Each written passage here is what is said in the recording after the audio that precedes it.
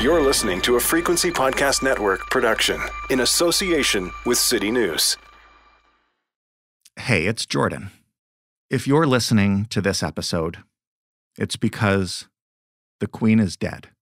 And beyond much of the world mourning, one of the largest and most important figures of the past century, a gigantic, intricate machine, is swinging into motion around the world right now. This is not a new episode.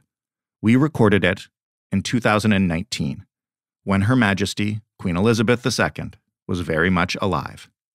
And we're resurfacing it now to give you an inside look at what is happening in Buckingham Palace, in the royal family, in the United Kingdom, and around the world. When the Queen dies, this is what happens next.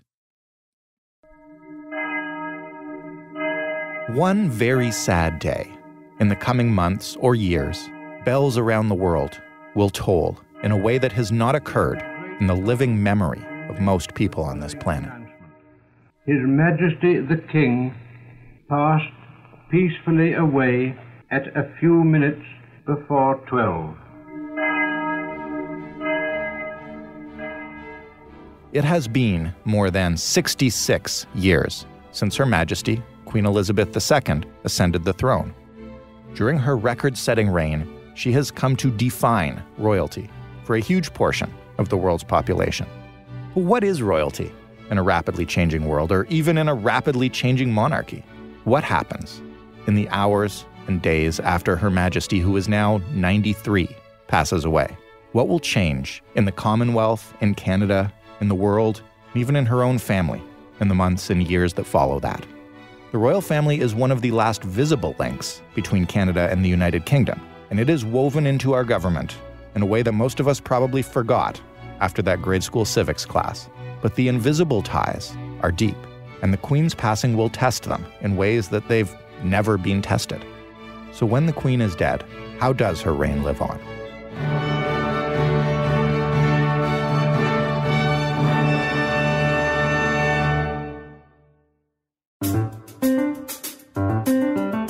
I'm Jordan Heath-Rawlings, and this is The Big Story. Patricia Treble is one of Canada's preeminent royal watchers and reporters. She is a correspondent for Maclean's, and you can find her at rightroyalty.com. Hi, Patricia. Hi, Jordan. How prepared is the world, especially Canada, but I guess just the world in general, for what you called in your piece for Maclean's the inevitable when Queen Elizabeth II passes? Queen Elizabeth II, I'm going to say. See, there you go. We'll set the tone. Queen Elizabeth II is a ship. Right here. She's simply the Queen. If you go around the world, she's been monarch for so long. If you go around the world and you ask kids to draw a queen, they will draw her. Right. They'll put a tiara or a crown on her and they will draw her. Are we prepared? I mean, she's 93. Yeah. I mean, we know that the inevitable, there's actually a legal term. It's called the demise of the crown, which I thought, sent a shiver down my throat, my spine. I don't think anyone's prepared for it. There are people who have made plans for it. We know what's going to happen. We know it's inevitable. I mean, she's 93. Yeah. But I think it's going to catch everyone off guard, and it's going to be far larger and far more emotional, even though those of us who've really thought about it know. It's going to catch everyone off guard. Well, a while ago, when we were both working for the same publication, you kind of walked me through what happens exactly when the Queen dies. And it was fascinating, because can you explain the protocol, like the on-the-ground protocol? So this isn't something they put together at the last minute. Royal officials have been planning this, and they update their plans for decades. We know that the Queen's funeral, the 10 days from her death to her funeral, is called London Bridge. And so the first thing that obviously happens, is that her family is informed. And then the palace officials will inform the Prime Minister of Britain, and the protocol is simply London Bridge has fallen. I mean, that's the code, and everyone knows what that means, and that kicks a plan into place. So the realm countries, so nations that have the Queen as head of state, Canada, Australia, there's 16 around the world, including Britain, they are informed. The Governor-Generals are informed. So everyone's informed behind the scenes, and everything's kicking into place. And what every nation has is there's a box in a closet somewhere, and it has black armbands. And the black armbands are put on the left arm, closest to the heart. you are in mourning for her. And so you'll see everyone, news announcers will have, everyone has a black jacket in their newsroom on a clothes tree somewhere, and that's put on. And then what's happened is the announcement will be made through the Press Association, and instantly everyone around the world will break into broadcasts. It is with the greatest sadness that Buckingham Palace has announced. Mm-hmm. Da, da, da. And what also happens is that everything stops. So if you're on listening to a hip hop station, you're going down the highway, all of a sudden the music will turn. Because this is the sort of thing they prepare for, not just the Queen, but huge disasters. The preparations are done, especially in Britain, they're done very regularly because they don't want to catch people off guard. And it can. So when the Queen Mother died in 2002, it was Easter weekend, and the officials famously told the announcer that he didn't have to change his tie. He was going to put on a black tie. And they said, oh, no. She's 101. Nobody's going to be really that interested. The blowback was significant, and they learned a lesson. And they also thought, oh, she's been around forever. There's not going to be that much interest. People were lined up to walk by her coffin at Westminster Hall. They were lined up, over, and under something like 8 bridges in London. Westminster Hall was open 23 hours a day. It only closed 1 hour so that they could simply clean it. It's the kind of thing that to people that don't engage with the monarchy much, you kind of forget about it because it's been stable for so long, and it lets you maybe not realize the weight of what's going to come when something like this happens. Well, think about it. She's been on the throne for 67 years. So she is now, and she's 93, so she's been working 3 decades past the normal time people retire, and she's still going. So I did statistics, and I realized that for Canadians, something like more than 85% of Canadians have known no other monarch. Yeah. They were born in her reign. Many died in her reign. And so the change will be just shocking. In many ways, your daily life is going to continue. You're going to go to work. You're going to do everything else. Sure. But there is this underlying fundamental process that there will be, as I said to some, I said, the last breath of the Queen is immediately followed by the first intake of breath of the new king. And that will be Charles. There is no doubt anyone who has this theory that they're somehow going to bypass him and go to William. A lot of people would like to see that. I don't know why, because William has a young family and the duties are so onerous because people think, oh, she doesn't really do much. She does a lot. And the Governor General here and the Vice-Regals, the Lieutenant's Governor, they do a lot. So that why would you want a man who's got young children to do that? No, Charles has been groomed for this. He's ready, and he's taking over more and more of her duties. She still works about 250 engagements a year. She is not, not putting up her feet.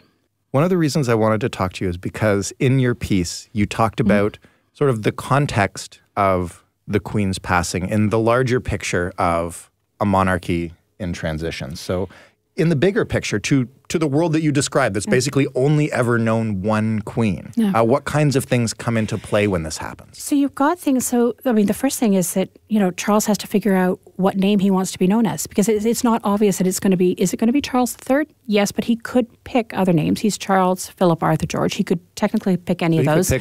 Any of those, he would be King George VII. His grandfather was King George VI. I didn't know that. So he could be King George VII. Well, his grandfather was Prince Albert. But when his older brother abdicated, which was a huge scandal, rocked the throne to the foundations, he picked the name of his father. So, George V, George VI, simply for continuity. He can pick any name he wants. So, and then what you also have to have is there'll be an accession council, which is a special version of the Privy Council will meet. You have to swear oaths. Parliament has to be recalled because everyone has to swear an oath to the new monarch. And you've got this whole panoply. They have to come and bend the knee? No. You go back to, Parliament will usually get recalled within a few days. You swear an oath of allegiance to the new king. You have an oath to allegiance to the Queen, and when they are sworn in, and that's it. These are the kinds of things I've never thought about, having never seen this happen. Because you were born a Canadian. If you've ever been to a citizenship ceremony, you swear allegiance to the Queen because she is the head of state. Because she is and this is what people don't understand. And this is when I was at this conference that was in University of Toronto last week. It was organized by the Institute for the Study of the Crown in Canada. And one of the big things is that most people don't understand what the Crown is. It's at the heart of our entire country. And yet, because we don't study civics really anymore, people don't understand it. And basically what you've got is the monarch is the living embodiment of the state. And so the state always continues, but the monarchs can come and go. The king is dead, long live the queen. The queen is dead, long live the king. Right. And so she is the physical embodiment of that. And everything really flows from that. So you've got, judicial power flows from the crown. Legislative power flows from the crown. Executive power flows from the crown. Everything flows from that. And it is monarchical. So you have to change everything over. And let's face it, when we're actually talking about the inevitable, when it happens, it'll be 10 days of British precision. They have everything planned to the second. If you're ever out sometimes 4 o'clock in the morning, 5 o'clock in the morning, you'll see an entire carriage procession going by. And they've got men with stopwatches at the top because they know how long does it take to slow march from St. James's Palace to Westminster Hall where her coffin, where she will lie in state for 4 days. Takes exactly 28 minutes. They know it because they have timed it repeatedly. And everything is going to be very precise. And you're going to have this in Canada too.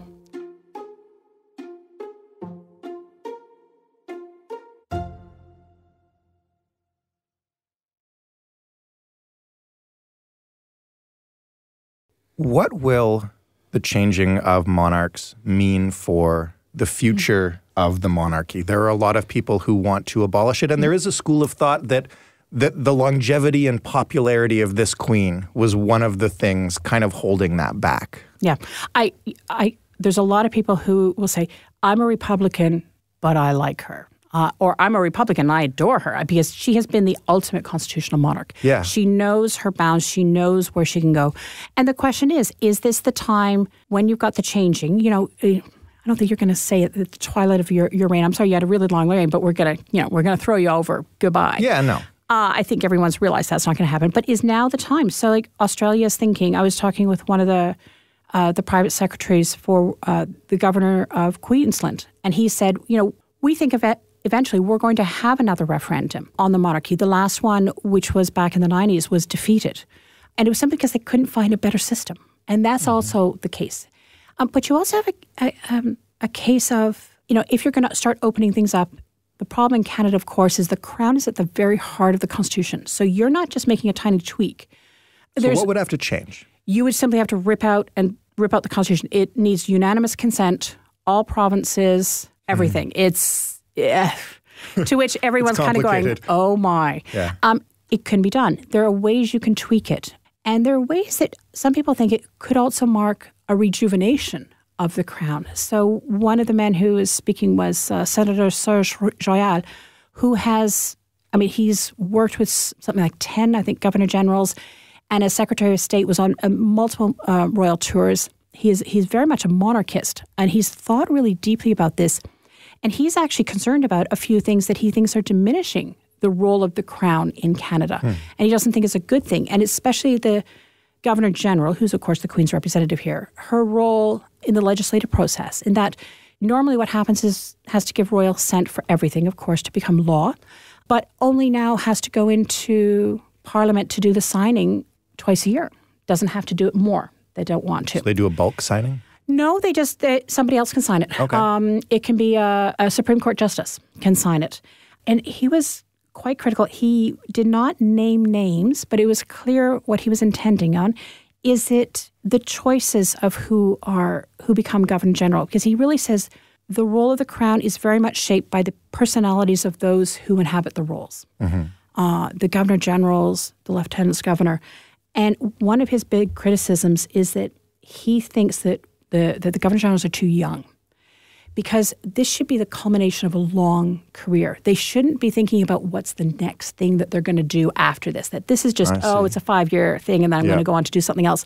These are the things that people never talk about that are kind of behind the scenes. And I think that in many ways is one of the issues about the Crown, is that in my article, I talk about the fact that it's like vaccines. It's almost been too successful. And so that it's become simply assumed it's always going to be there. Therefore, why do you need to have it? Because often what they do when they're talking with the government, when they're talking about issues that might be a conflict, so that there might be an issue where the government and Crown might be in conflict, it's done behind the scenes. It's done very quietly.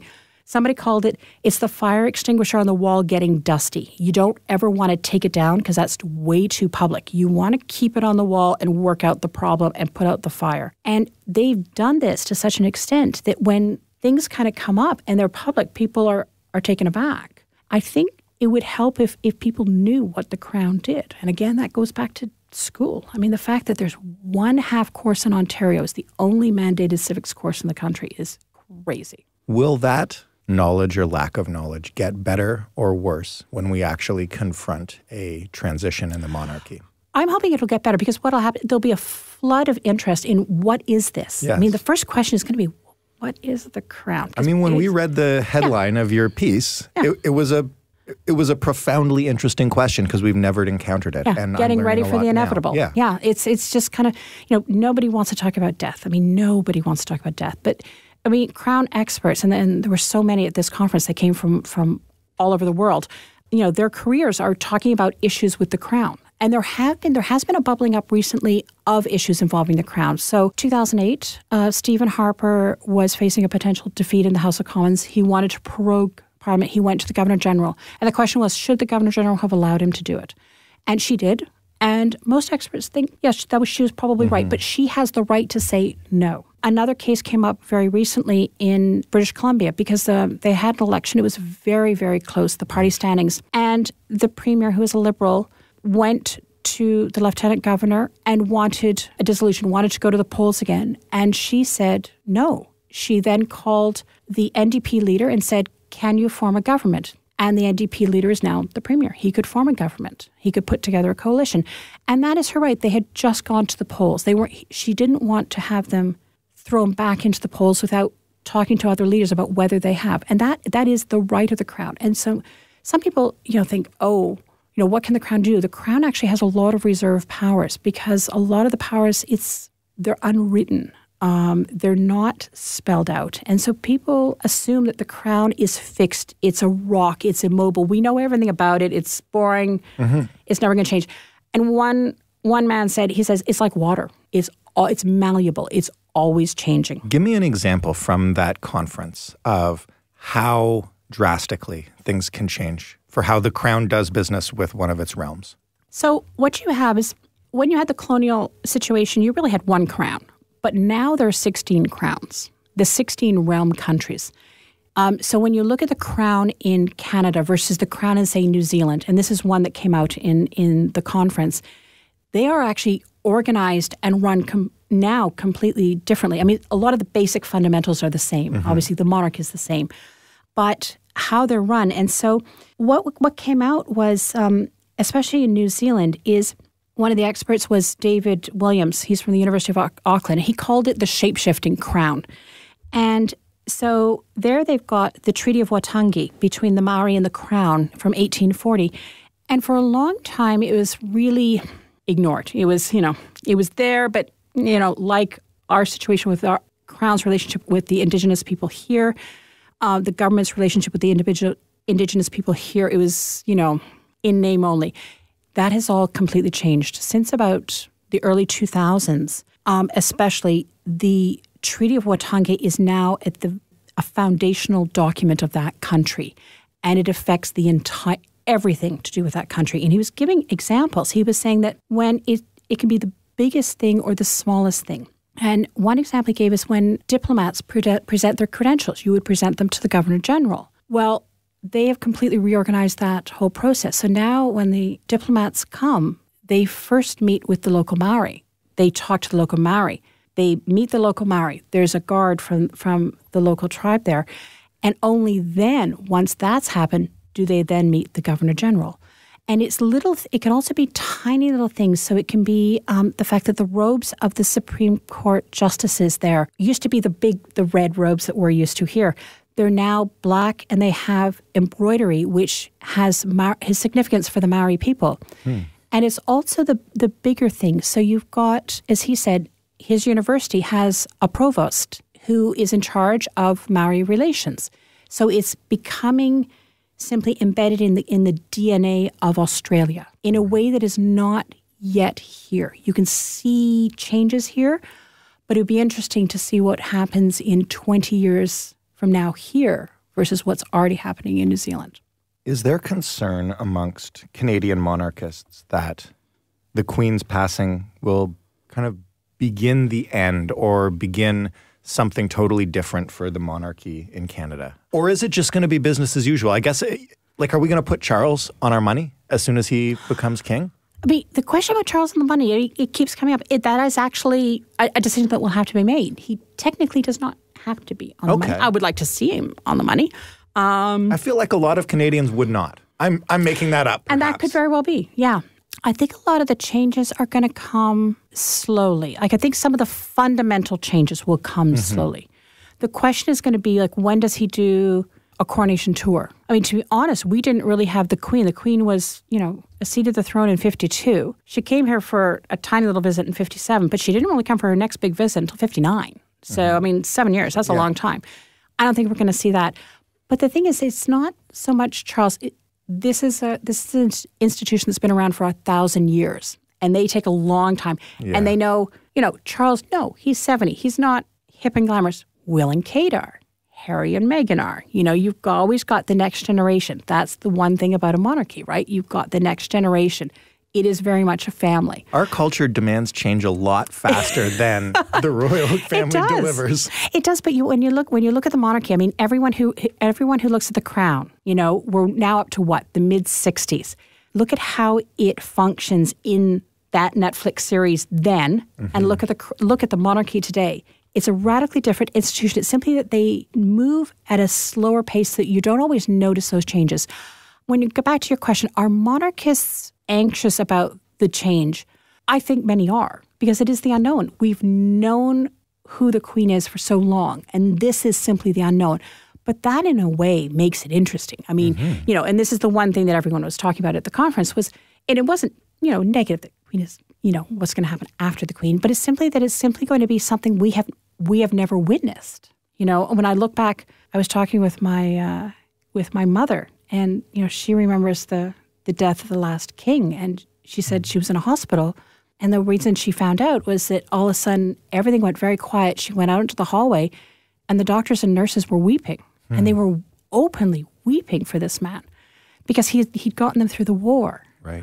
They had all been together, and they knew he was woefully ill-prepared for the crown, but he stepped up, he did his duty, and it was that war generation. And I remember I asked her not that long ago, I said, do you think it'll be like that for this Queen? And she looked and she said, I don't know, but I think so. I think it's going to take people off guard by how much they actually like this lady, how much they miss this lady, how much they respect this lady and what she's done. She's doing it all so that she can pass it on to the next generation.